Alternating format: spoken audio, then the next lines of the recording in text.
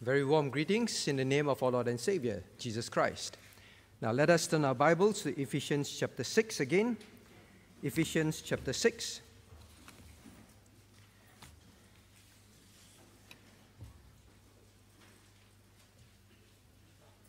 Ephesians chapter 6. We shall read from verses 1 to 4. Ephesians chapter 6.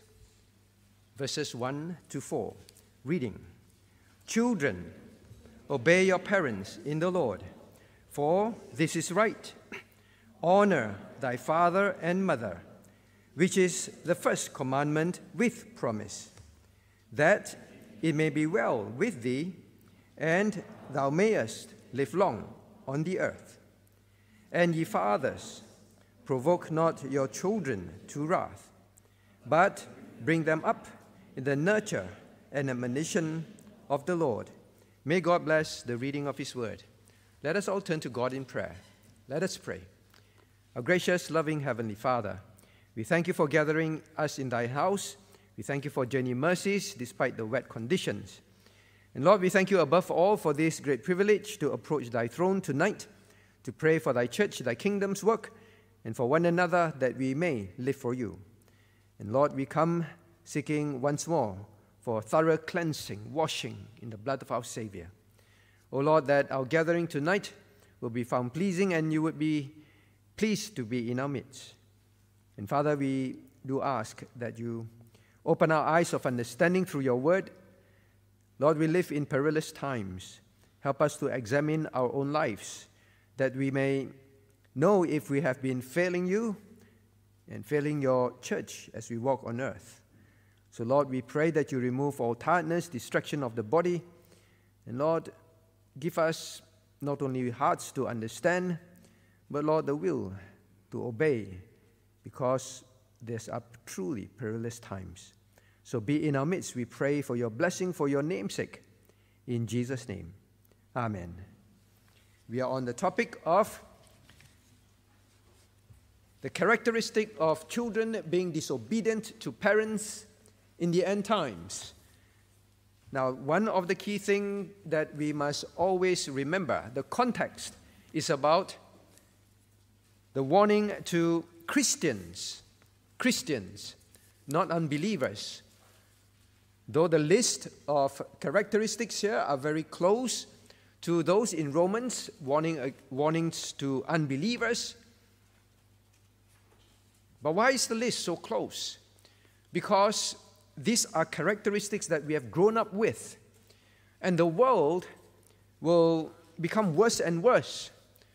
So terrible a state that even after we are saved, this list of characteristics, disobedient to parents being one of them, disobedient children being one of them.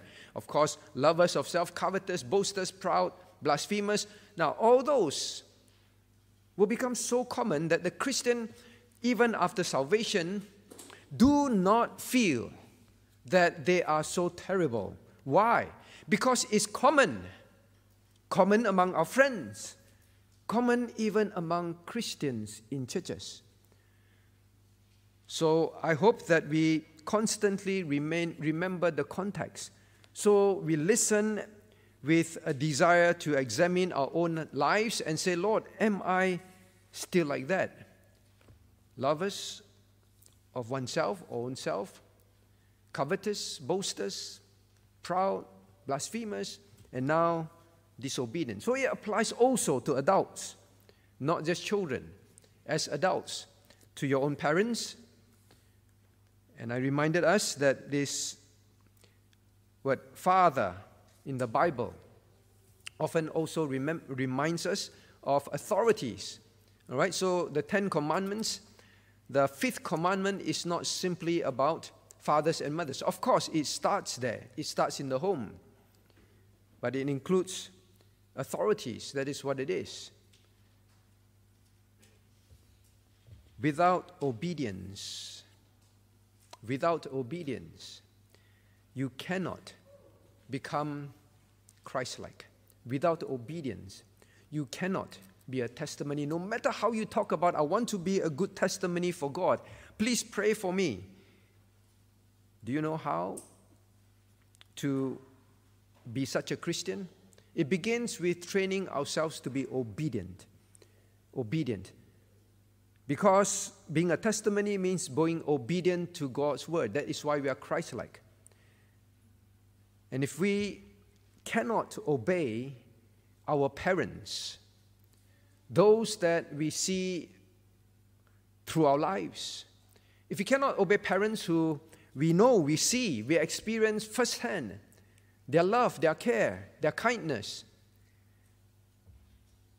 we will not grow up to obey God whom we do not see. We will not obey Him as we ought to. So obedience is a very crucial muscle in the Christian's life if you want to be someone who would be Christ-like. And the best example that Christ Himself shown was even when He was young. The Bible says that he subjected Himself to His parents. If God on earth would subject Himself as 100% man, now how much more we must learn submission, which is obedience.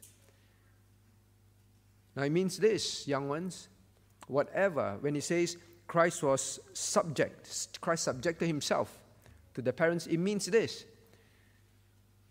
that everything the parents ask Him to do in the Lord, children, obey your parents in the Lord, He obeyed. Now Jesus, our Savior, grew up in a carpenter's home. It would mean, and we can safely extrapolate that from young he would have been asked by the father to help him. Go take that tool. Go do this. Here is God subjecting Himself. So young ones, if you want to be someone that grew up to be godly, Christ-like, and obey God, you must learn from young obedience. Anything that is asked of you to do that is not sinful, just react, just respond, just respond, just respond. You are training yourself to be someone that when you read God's word, you will always respond with obedience. It begins with these things in life, everyday life. That is why God included this in the 10 Commandments with respect to our life with parents, because they are the authorities in our life that occur most closely to us, constantly giving us instructions, constantly correcting us. That is the best place to learn to be a godly Christian when you want to grow up. Now it means also that if the parents were to ask Jesus, go wash the toilet, they had to do housework as well. He was from a carpenter's family. It would mean that he would not have been from a rich family, right? You saw even as they were going to the census, how they were not very rich. They didn't have an entourage of servants following them, caring for them. So it means that Jesus did all the things that He was asked to do, whatever it was.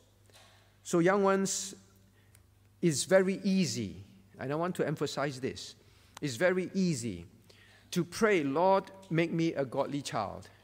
God, I want to be Christ-like. God, I want to be a testimony for you in the university.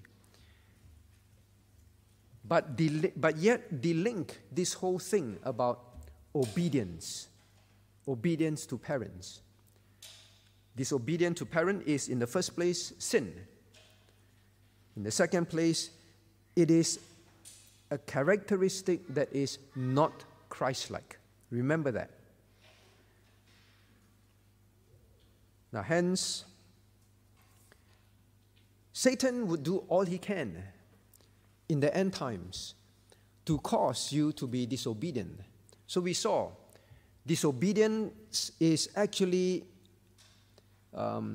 cool today In fact, if you are a very obedient child, your friends may mock you because you're goody-goody. All right, so today, movies, songs, and so on, friends, they tout being disobedient as something cool, and then you want to be like them. All right, it's very contrary to scriptures. Songs are written to teach disobedience, and so on, right? So, we will live in the times where society and the world, which is under the control of Satan now, this kingdom of darkness, that part, he will create a society that would be disobedient to parents, disobedient to authorities. Now it means this, and that is tonight's message. It means that the warning is not just to children. You say, what do you mean by that? If Satan has to create an environment to build young people from a young age to be naturally disobedient to authorities, instructions, corrections, laws. Now, what is then the best place to create that environment?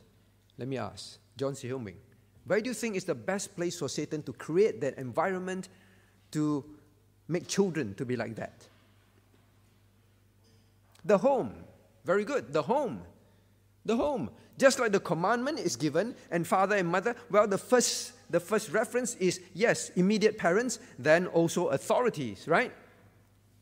Because the immediate influence, if the immediate influence can be affected by Satan, then, well, the children themselves are already naturally with the sinful nature in them, disobedient, dislike authority.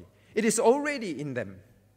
And if you can create an environment to fan that, create a situation that can groom them, create an environment that makes them feel that being disobedient is just something natural and is unavoidable, then he will succeed very powerfully. Now look at chapter 6, verse 2. God says, honor thy father and mother, which is the first commandment. Not just that, but with promise. Now if you read the 10 commandments, you read and they say, well, this is the one that is mentioned that has promises. Promises. What was the promise?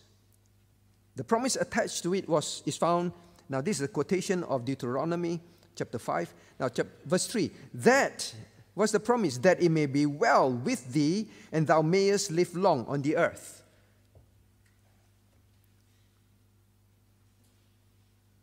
Why is there this promise? Some parents, they threaten their children from young. You better obey me. If you don't obey me, God says you can die early. All right? So children get very afraid. Just obey, because if not, I may die early. Maybe die even before they die. That it may be well with thee. You better be obedient to daddy and mommy. Otherwise, it will be unwell with you. You will fail your exams. You will not do well in life. Now, is that what it means? What do you think? Why do you think God gives this promise? That it will be well with you, and so that you may even live long lives on earth. Why? Why? Well, I think the answer is quite straightforward. Thomas, why? Correct. Why does God leave us on earth instead of bringing us to heaven now? We're always here. Now, remember, every parent will rescue their child. Every parent do not want their child to go through pain. We go through life on earth there's lots of pain, lots of bullying against Christians, persecutions, why does God the Father not take us to heaven? Very simple reason. The only reason why a parent will leave a child in that environment is because there is some reason, a good reason for it. In our case, well, it is to bear a testimony for Him. To be Christ-like is so that people will see and understand who God is. They don't read the Bible. They do not know what Christ is like. So if that is the reason why God leaves us on earth, why does God say you will live long on earth? It will be well with you. You will have my help, in other words, well with you. It is because if we are disobedient people, then we will not reflect Christ. If you are disobedient, means we will disobey His commandments. I do not want to live according to all God's commandments. I'll live according to some of them. Some of them don't suit me. I'll live like the world. Then there's no reason. If we continue to be disobedient, there's no reason. Much reason for God to help us. Not much reason for God to say, well, it's meaningful for you to live long on earth for me. So obedience is given. Look at this commandment of obedience. Obey your parents in the Lord. Honor thy father in the 10 commandments. The whole reason is because of our testimony on earth. Howard. Well, the child is very fast. Here's my daddy. Or maybe I'll ask the children then. Cornelius, right? Cornelius. What is the book of Ephesians? What is the theme about?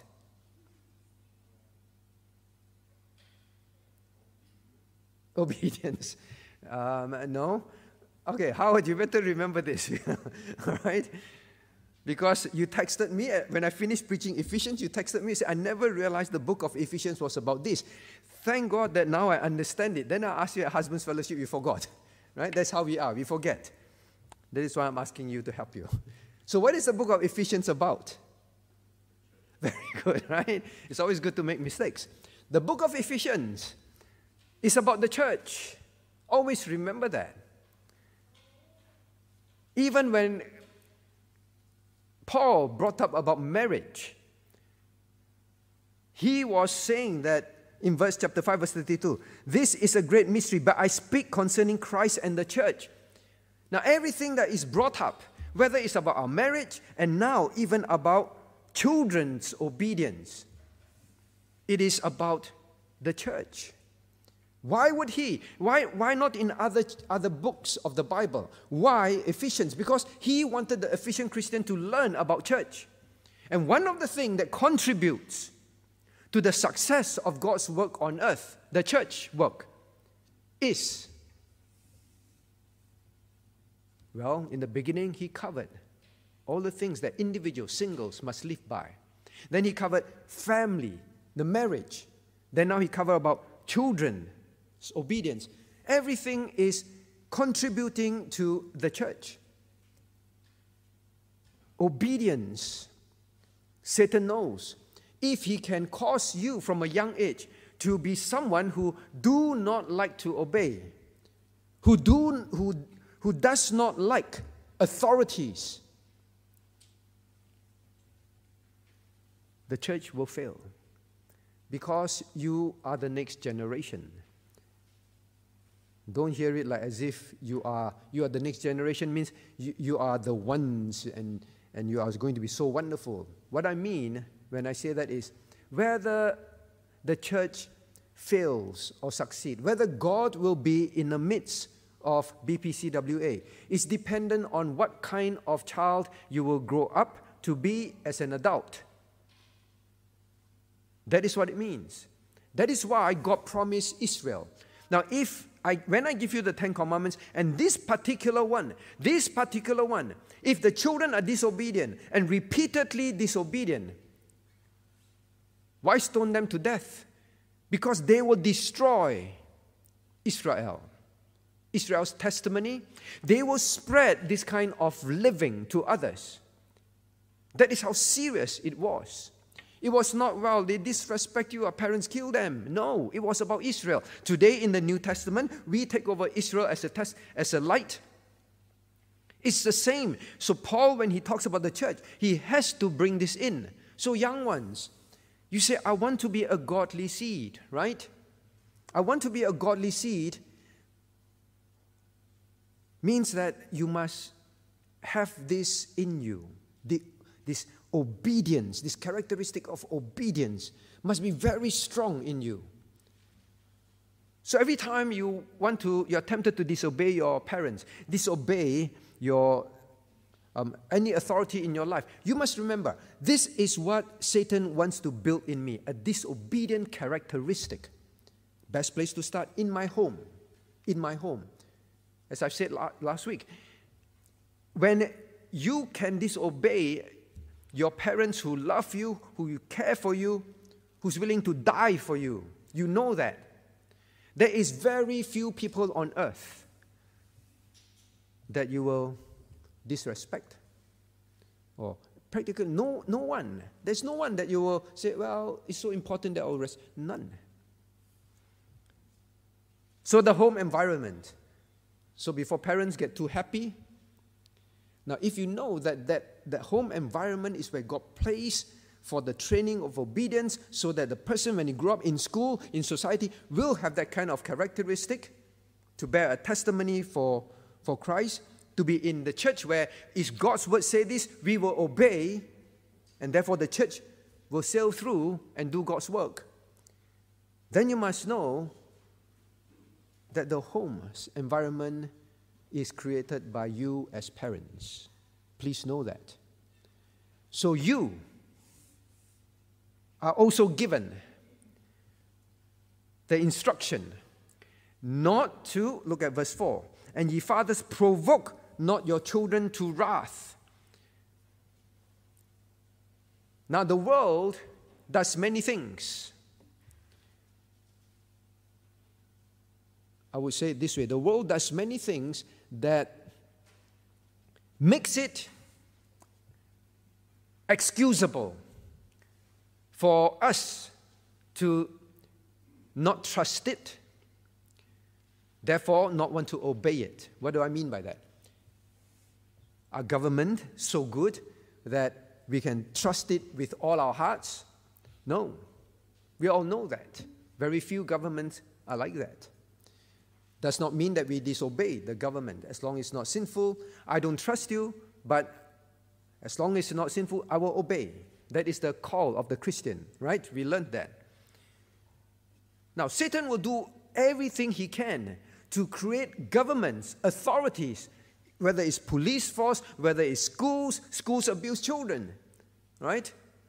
Whether it's in the workplace, all sorts of injustice, all sorts of lies.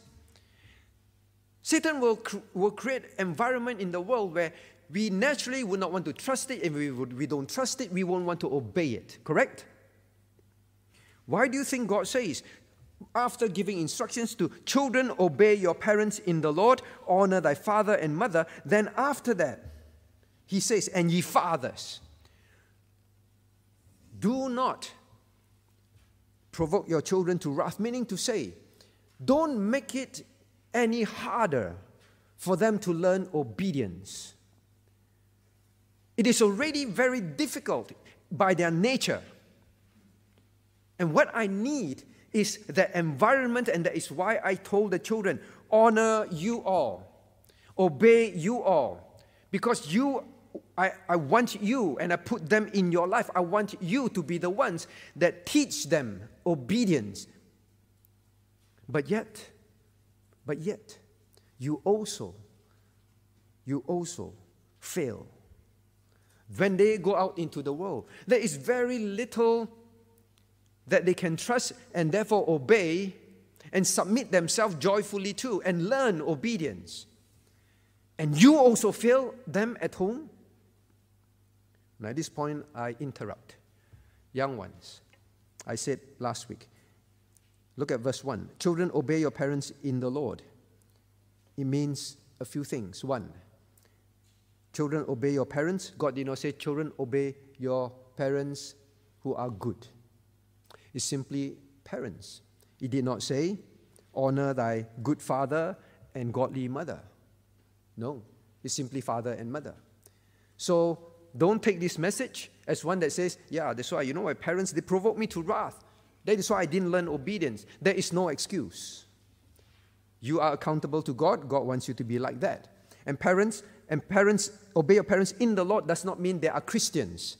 Parents in the Lord does not mean they are Christians. In the Lord means as long as it is not against the Lord's teaching, you obey. So even if they are not Christian parents, so you must not, if you come from an unbelieving family, say, well, I can't learn obedience because it's not obey parents in the Lord. So whether they are good, godly examples, and they are parenting rightly, it is irregardless. It does not depend on that. You are supposed to learn obedience. That's all. Now, if God puts very difficult parents in your life, you actually should learn obedience even better than others. Not give excuse and say, my parents are not good. They provoke me to wrath. Very often, the toughest teachers, the toughest military commanders build the most effective group of people. Now, tough does not mean wicked, evil. Hence, God says, and ye fathers, please don't create an environment that teach them, that encourages them to become more and more disobedient.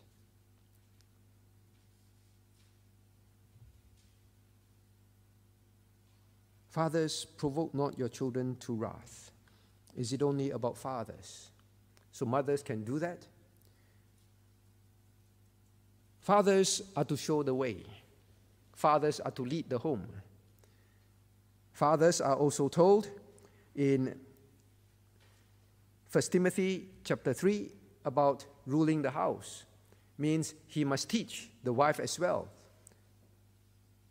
So the fathers must set the examples.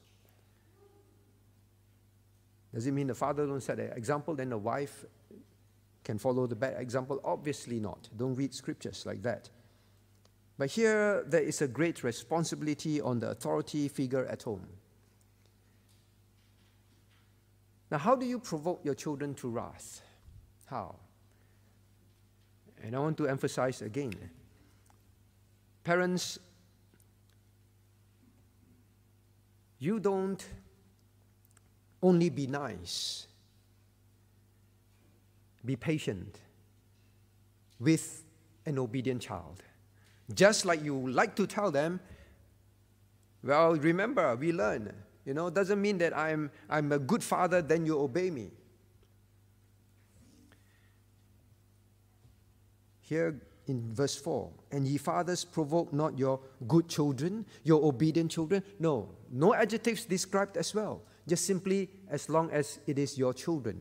Just like as long as it is your parents. As long as it is your father. As long as it is your mother. That's it. No qualifying adjectives. So fathers, parents at home, you must remember your parenting has a great effect. Not just about the development of your children. It's about what God's work will be on earth. That is what it is about. Parenting is about, when you say, I want to bring up godly seed, some just feel that as long as my child is godly, well, means he reads the Bible. She prays. She listens to me, and that is all. No. It is always about the context that is found. The family context is found in, nevertheless, this is a great mystery, but I speak concerning Christ and the church. All right? The family is about that. Well, singles who say, well, I don't have children, so what's the lesson for me? Well, you still need to learn because you have nephew and nieces. In a sense, you are also their elders. They look up to you. You also have friends who are Christians, parents. How can you help them understand? So, how can we end up provoking our children to wrath? Means causing them to be angry. And when children are angry, even as adults, when we are angry, we react badly. And children, they have less, in a sense, less maturity than us, controlling themselves. They're still learning. And you create an environment that causes them to be even more, cause them to dislike authority even more, to have the wrong idea about what authority is about, and cause them to be discouraged and they do not want to learn obedience. That's the worst you can do for the church of God. That's the worst you can do for God. Now, parents, God can take you home, and your child can still grow up. God proved that to the parents of those who refused to enter the promised land the first time. He proved it to them. I will bring them in. You say that, well, who's going to take care of them? They're going to die if we cross over and we are grasshoppers and these giants will kill our children. God taught them, it is never you who protected your children. It has always been me. And if that is why you don't want to enter, then all right, I'll show you. You will all die in the wilderness, then I'll bring your children in. And nothing will go wrong with them. I will protect them. Parents, why are you still on earth? It's for the same reason that you need to bring up godly seed. You need to teach children obedience. You need to help them to understand why obedience is important and experience that obedience is good for them. Good for them to become more and more pleasing to God. They must experience that. That is why you are still around. Look at bringing up obedient children in that light. Just like children in our midst need to look at obedience in the light, in the same light. So then now we have to talk about practical things. Practical things. How do we provoke our children to hate authorities and not want to learn obedience? Well, I think there are many that we've covered in the past. Well, I think very clearly, very obviously in the Bible, there were cases of favoritism. Favoritism. You see, when it comes to children,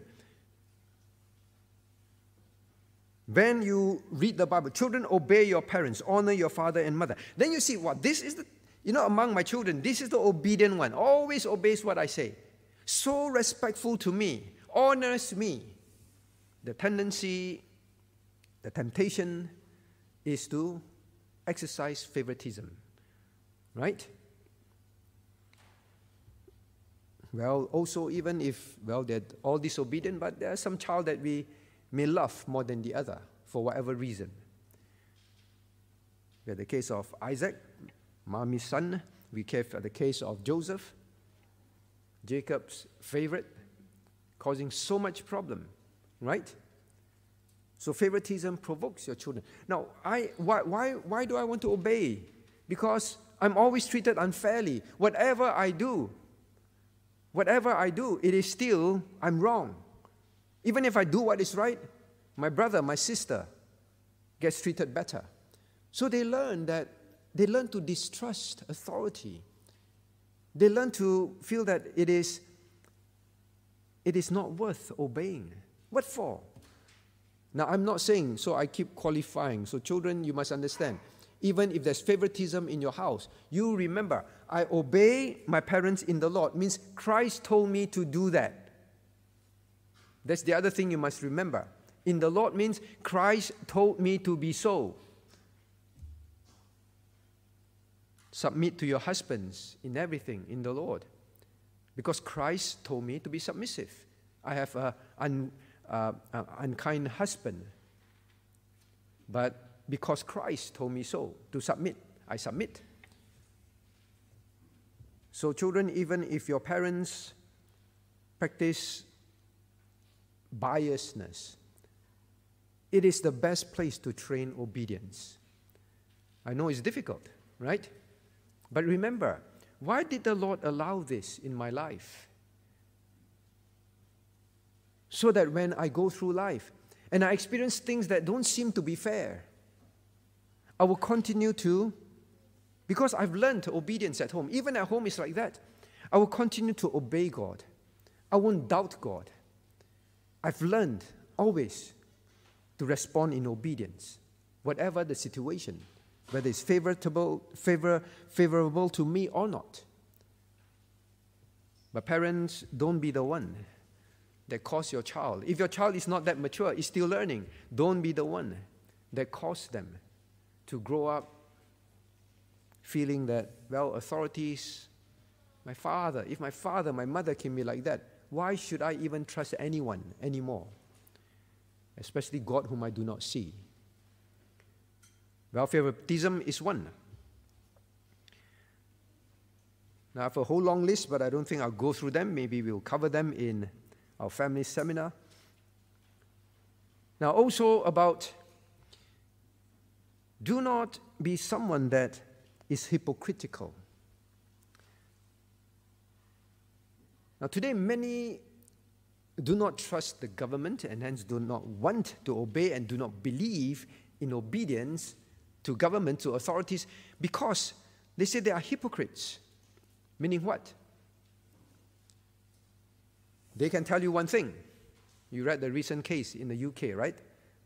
The Prime Minister eventually was forced to step down. On the very day that he sent an edict across the nation about all the rules that they required to keep for quarantine rules, but he and his team flouted it. Even the Queen had to obey it, and it was about the king, her husband's death. She went through all that, only to find out that the very authorities that put all those laws in place, they were partying and drinking with one another face to face to celebrate.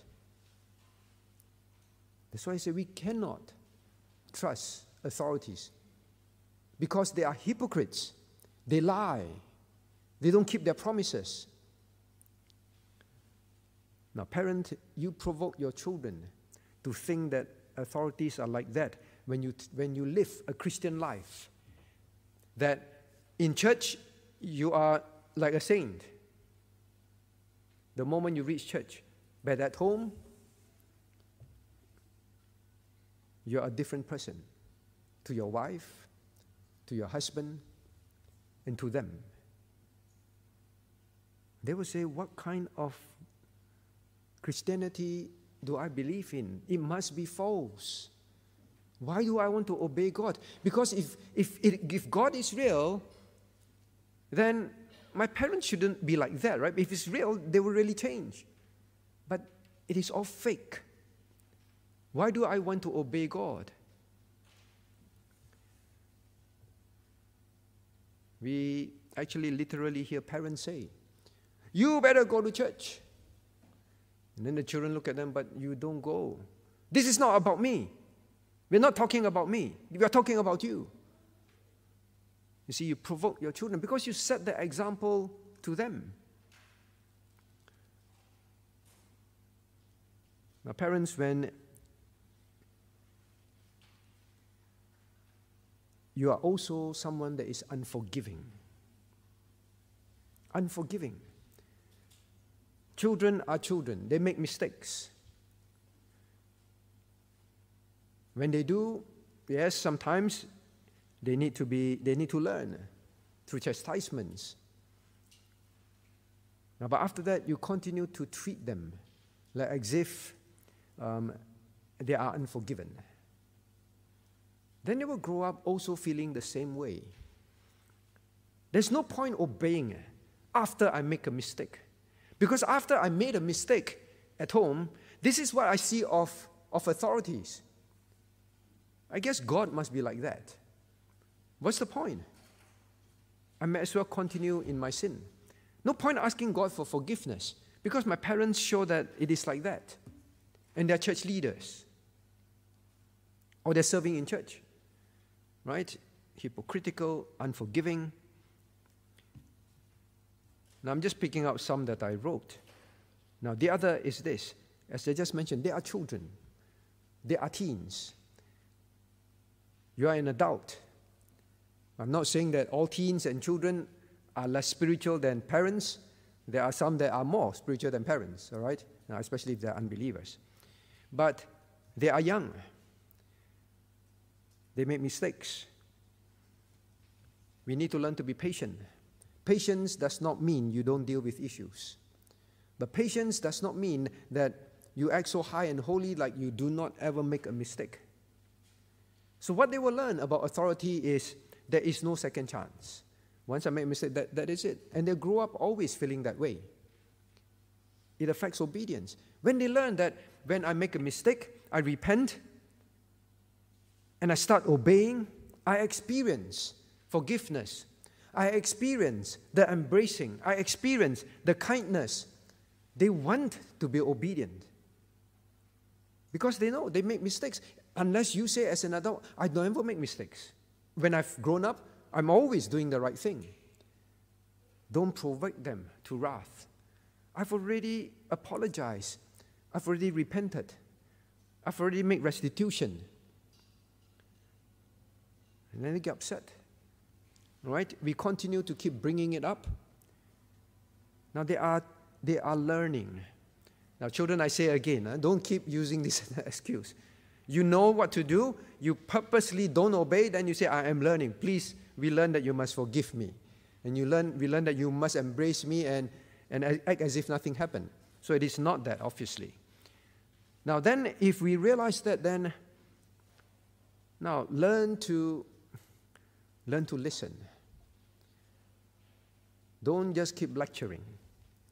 When God says, children, obey your parents in the Lord, and then he says, ye fathers, provoke not your children to wrath, but bring them up in the nurture and admonition of the Lord. Nurture, not bring them up in lecturing, right? Nurture definitely has this idea of correcting. So please don't mistake, all right? Of doing what is needed that is right. Like a nurse, the word is often used for like nurses, mothers. Nurture. Why is it called nurture? Means something is not right. The patient is not doing something right, or the patient is not taking certain medication. So you need to step in and nurture, get something right in the person's life, right? But nurture, the purpose of nurture is to help the person. Now, one thing about parenting, that you can cause an environment where they hate instructions, means hate obedience, right? Is when it's just constant lecturing. They don't see it as something to help them spiritually. They see it as something else because you are doing it simply out of, I just want you to obey me. I just want you to listen to me. I just want you to do what I say. They don't relate it, they don't understand it in the light of scriptures. This nurture and admonition, what? Of you. Bring them up in the lecture of, put your name there. No. The nurture of the Lord. Help them to understand the spiritual benefits of why you need to tell them something. I'm going back to the young people. As I've said last week, don't have this characteristic. I will only obey if I understand. I will only obey if you tell me nicely. Remember, obey your parents, that's it. In the Lord, that's it. No, obey your parents who talk to you nicely. Obey your parents who explain to you the reason. But parents, when it comes to parents, God does say, nurture them in the admonition of the Lord. Help them to understand. Well, sometimes when they're very young, they do not understand. But you still need to think, how do you relate it to God? I am not forcing you, I'm not lecturing you because I want to control you. I need you to understand, you are sinning against God. And I remember a parent whose child was very defiant. And then the parent, I said, how do you deal with it? Well, still will not listen, still want to be defiant. And then the father said, well, if you want to continue like that, then I have to tell you, you have to understand, God will not hear your prayers. Because the Bible says, if we regard iniquity in our heart, He will not hear your prayers. Do you want to continue like that? And you continue to continue in your sin and don't want to repent? Don't want to say sorry and repent and change? Well, then you always remain under God's anger. You want that? Okay, it's up to you. It's not about daddy and mommy being angry at you and that is all. See, that was make the child cry. And the child said, no, I want to come back. I want to change. I want to change. See, you have to have them understand. Provoke not your children to wrath is when they begin to feel, you are just wanting me to do this because of your own selfishness. That is why we don't like governments, right? Or I should say the world doesn't like government. They always suspect that what the government wants is always for their own good, not for the good of the people. So they are provoked to be angry at governments. So you have to never, the next thing, never chastise. Never, the next one, admonition of the Lord, right? Admonition means, now this means there is scolding, right? Nurture, you correct lovingly, but you have to correct. You have to teach. But now if they don't, then it moves to admonition. Admonition involves scolding, involves chastisements. When you do so, never do so in anger. We said this many times. Never do so in anger. They know how you respond. You just raise and you whack and then they look at your face. It is about you, not about them.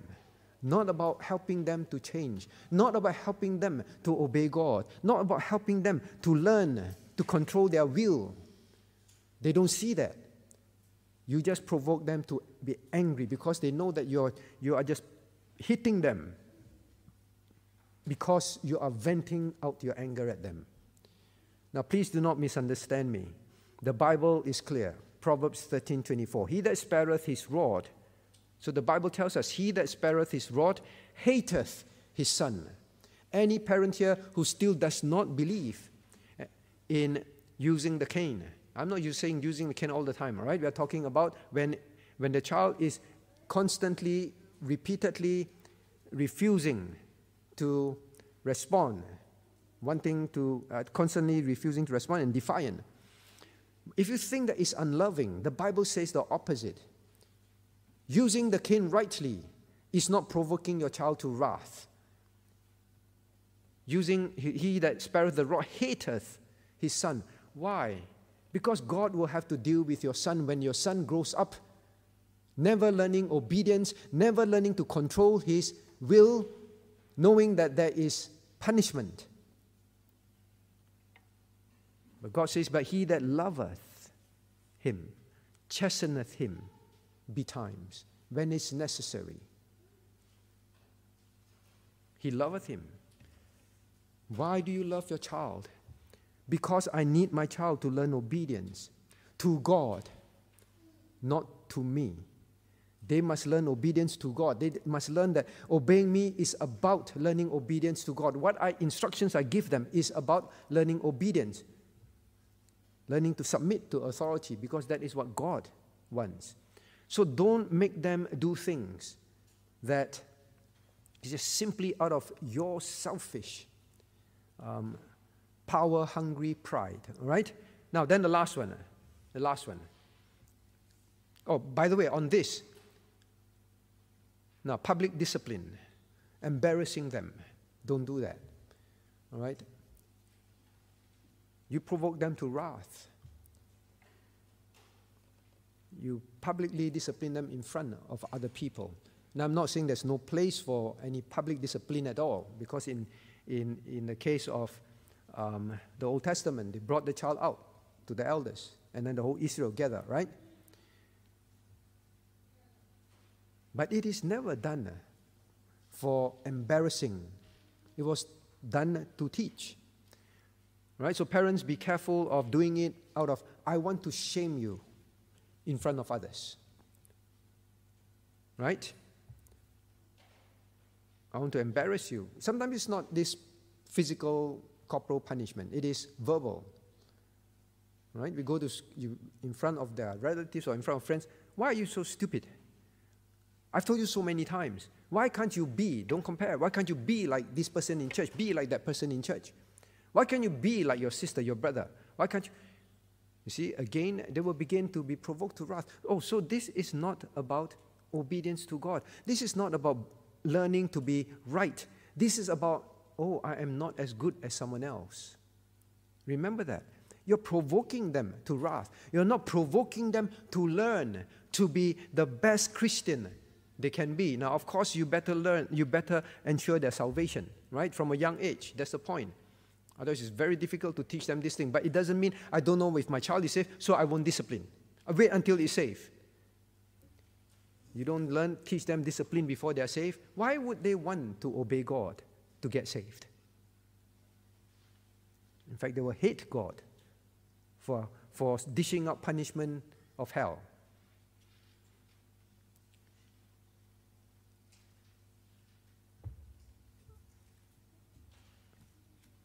So, I think I'll just stop here.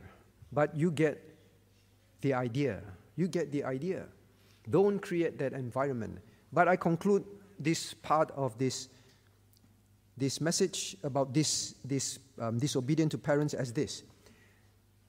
Now, both must remember. Both must remember. Obedience is a training. Both must remember. A training to obey God. Children, if your parents are not good, they're not godly, you just remember, I am training myself to be someone who is obedient to anything that God will say, and I will learn it. If God wants me to learn it the most difficult way, it is good for me. Parents, why do you want to teach your children obedience? To bring up godly seed? Meaning to say, they must understand. They must understand the instructions, the corrections. And at times you need to listen to them. You provoke them to wrath when you jump to conclusion that they did something wrong, they said something wrong, when it's not their fault. They say, but I am parent. And you chastise them straight away. The Bible says that we should be slow to wrath. The Bible says slow to speak, quick to listen. You must teach them that it's worthwhile.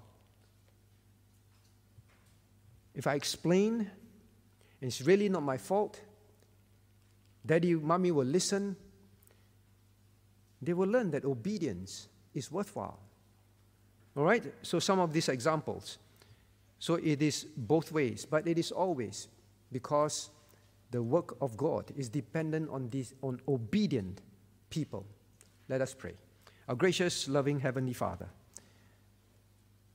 Lord, we live in perilous times, and Satan will do all he can to make us disobedient to authorities, especially our parents, and also make parents fail by parenting in a way that will teach children that obedience is not worthwhile, that authorities are evil and can never be trusted.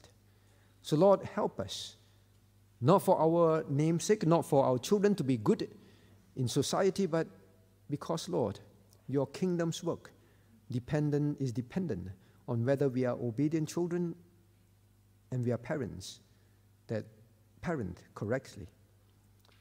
Be with us in the place of prayer. We ask in Jesus' name. Amen.